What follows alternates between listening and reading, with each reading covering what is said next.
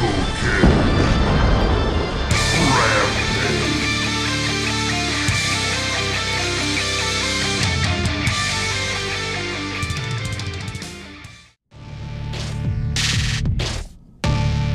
everybody, welcome back to the channel. It's old Pappy back with another one. Thanks for tuning in.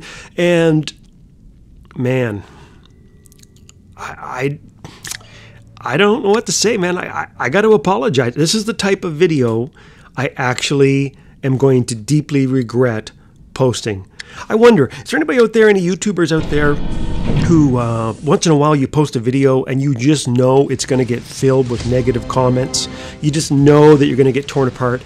Well, I know this is a video that's going to happen because I know so many guys out there just hate Titans. They're mad at the Titans. They're not a big fan of the fact that they're in the game. I get it. But I wanted to show this video here to show you the insane, overpowered nature of the new Tsar weapons that got a buff here recently, right? I mean, I'm gonna take you back a little step here. You just start watching me play here, and I'm gonna take you back a little step. We're gonna go on a little journey here with old Pappy. So, when Titans first came out, everybody rushed out and got the Dragoon style weapons, you know, because everybody was seeing people melt them from 600 meters, and they are strong. Don't get me wrong. I went the other direction and I got the Tsars, and they fired every 5 seconds, I think it was, and they do quite a lot of damage, and especially I really love the fact that they do splash damage, right? They do splash damage, and I thought maybe that's more versatile, right? I mean, and because the Dragoon ones, if you're hiding behind a rock, they can't hurt you. Whereas these splash weapons, it's almost like running the old Russian death button. Back in the day, right, where you can take down guys when they're hiding around corners or around buildings, but people laughed at me. People kind of said on the Facebook page, "Oh, Pappy, you're full of it. You're crazy, man. You don't know what you're talking about. Look at that. I just got myself a rampage." You're full of it. You're an idiot for spending your hard-earned money, whatever, on these useless Rupture and Tsars when the Dragoon weapons were the way to go. Okay, and maybe these new lightning weapons that are coming out, the Cataclysm and Cyclone, they're gonna, maybe they'll be the new meta. Who knows? But I want to show you this video now. In the last update that just happened, the Tsars got a major buff. They reload and fire 20% faster. That's a full second off the firing rate. So they actually fire every 4 seconds. And I mean, you saw what you just saw, where I got that rampage. I'm going to show you a series of 4 games that I played. I think it's 4 that I played, only showing you the Ming and the Tsar, and just to show you the overwhelming, not only the overwhelming firepower that is now part and parcel of the Tsar itself, but also why these weapons are so insanely versatile compared to, say, the Dragoon weapons or any other line of sight one where you need to have a line of sight. So first of all, let's get right out of here. So here we are. We're on Moon Map. And the one thing right off the bat you're noticing is that I don't spend a lot of time in the air, right? I mean, what are you doing, Pappy? It's a Ming. You should be up in the air, right? Flying around. But no, actually, that's not what you do when you run the Ming with these weapons. You got to stay within 500-meter range, which puts you in range of a lot of deadly counter strikes, not to mention other Titans. And the other thing you got to do is you got to use the fact that the Ming gets extra damage resistance when it's on the ground. I mean, especially if you do upgrade that the middle skill or whatever you want to call it on your Titans. I know a lot of people, they care more about defense points and they care more about damage, but this is one of those Ming, or those Titans, I should say. The Ming is a Titan where those extra defense points when you're on the ground are huge, because I can absorb a lot of extra damage by just staying down and then playing like a Russian death button, jumping up in the air, hammering people, and then getting back down to ground as fast as possible, taking hopefully the minimum amount of damage as that you have to take when you stick your head up, like a little gopher. When you stick your head up out of the ground, you take a little bit of a beating, but then you can pop right back down, and you can start relying on that damage resistance again. So here we go. Let's go. Let's start hitting this guy. There's a guy hiding around the corner there. I am getting hit by that Dojun. Let me take him down. I'm going to give him a little blast.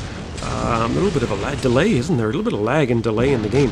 But let's see if we can get him. So we're going to shoot him. His last stand kicks in. Got him anyway. Triple kill. There goes a Titan Slayer. let's again, let's try to corner shoot this guy. Again, I would not be able to do that if it was a Dragoon style weapon, right? Or even the machine guns would not be able to corner shoot. So let's see, we got another victory. How did we do for damage? And in all of these games, what I did was I played the minimum amount possible to activate my Titan, just to let you know. So a lot of this damage, it wasn't racked up by a bunch of other robots. It actually is racked up by the Titan. And I got to admit, I know that some people are going to be pissed off about that, because a lot of guys I see on the Facebook pages, they're always complaining, saying, well, it's not fair. Some guys have superpowered Titans, and number two, they bring them in too early in the game, and they actually want to see Pixonic make it harder to charge up your Titan so that you can you can't use them until maybe the last couple minutes of a game. And maybe that'll happen. Maybe that'll be in another update. But again, let's just get back in here. I think this might be the last game I'm going to show you. We're just going to take a quick look. No, I'm a damn liar. There's actually...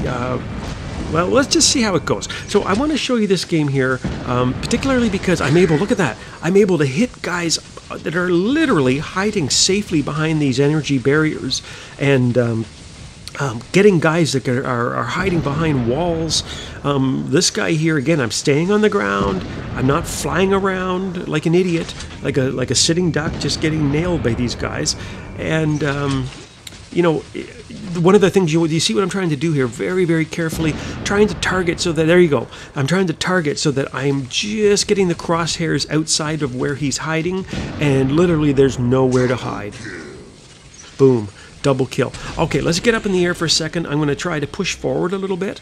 Now, it might come back to haunt me. I don't know, but I really want to get around the corner, and I'm going to show you just, again, how devastating these Tsars are with the ruptures. The ruptures could need a buff a little bit, but let's check this out. Look at this. So we're going to get that guy, boom, triple kill. That guy, rampage, crazy. Now, the other thing I'm doing tactics-wise, you might be saying, okay, well, then why don't I just keep pushing forward? Well, the other thing you want to do is you want to make sure that you are playing smartly enough. Just got a godlike.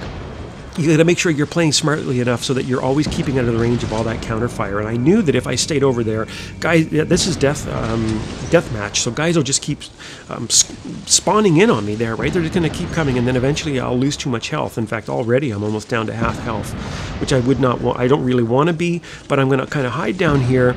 Now, okay, great. So here's another example of where these Tsars really shine.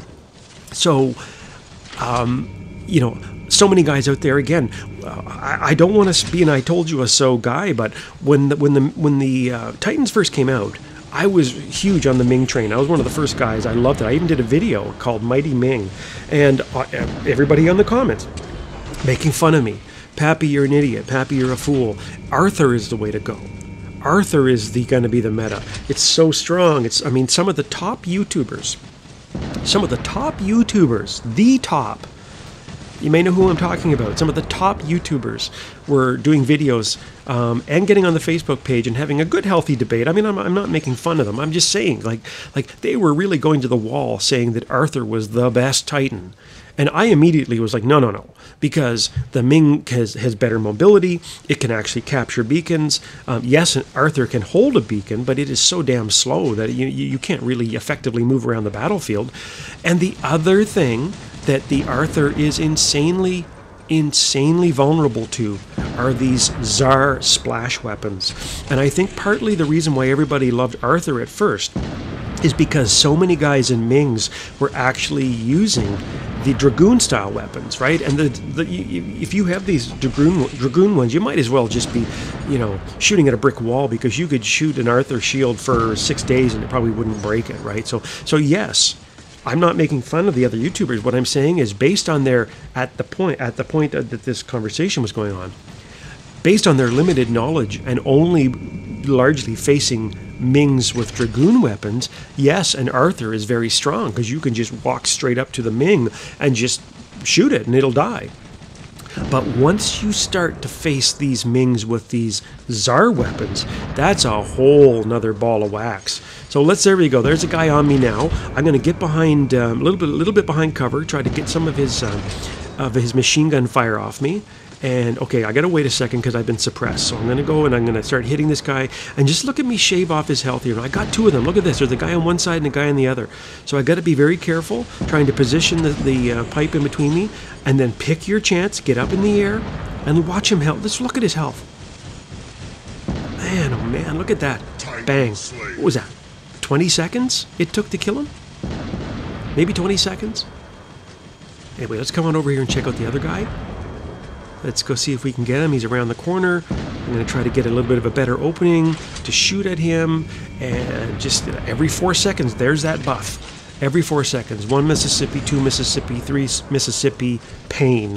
1, you know what I mean? 1, 2, 3, pain. That's literally what the Reds are feeling when you use this. And so there you go. Bang. And look at this. I started to fall off, but I managed to save myself. Oh, man, that was pretty funny. When I was playing the game earlier, I was laughing, thinking like I could have fell into the river there. But I did survive. And this game is rapidly coming to a close. And so I just want to give you some final thoughts here about this setup. I think that the Tsar is now one of the most viable weapons to use with Ming now, especially. And yes, the Nodens is going to be strong, and these new Cataclysm and Cyclones may be game changers. I don't know. I don't have them yet. But for now, if you are looking for something that really deals the pain, try to play the Ming the way I played it, and you'll be pleasantly surprised. So check out this score. Again, almost all Ming. 4 million damage and 12 kills. So yes, I'm going to get some hate. People are going to say that you're just shooting fish in a barrel. What can I say, man? I got the Ming and I got the weapons. I try not to abuse it. I don't want to try to bring it out all the time. And normally, especially not this early in the game, normally like I did with this video. But it is powerful. And so again, if you like what you saw, please, hit me up in the comments. Hit the like, hit the subscribe, share it with your friends. Tell me what I'm wrong about. Tell me about other Titan setups that are more powerful.